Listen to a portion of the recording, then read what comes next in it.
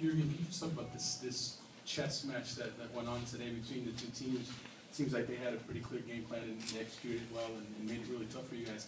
Talk about this kind of budding rivalry, and secondly, can you talk about Landon Donovan? This tournament, he's really, a lot of expectations about him coming in. What have you thought of just what he's been able to do so far this tournament?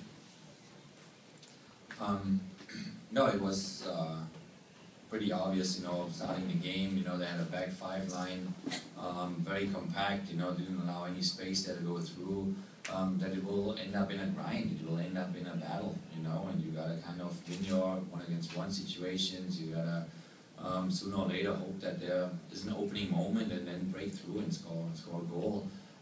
So we said it at halftime, you gotta be patient there, you gotta keep working there, you gotta shift over to the other side whenever possible. I think Stuart Holden did that very well, with a lot of diagonal balls, taking them over, getting them tired, and they got tired eventually. And Landon is, with his experience, so valuable then for us. He can guide, the front line there, first with Wando up front and then her coming in, and he was always communicating then with Alejandro and with Jose on both flanks. And the ball that he plays into Bragg is just a perfect ball. So his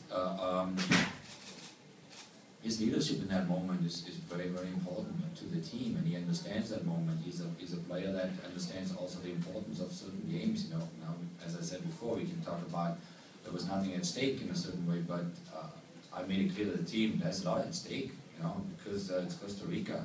We want a benchmark. We talked about that before.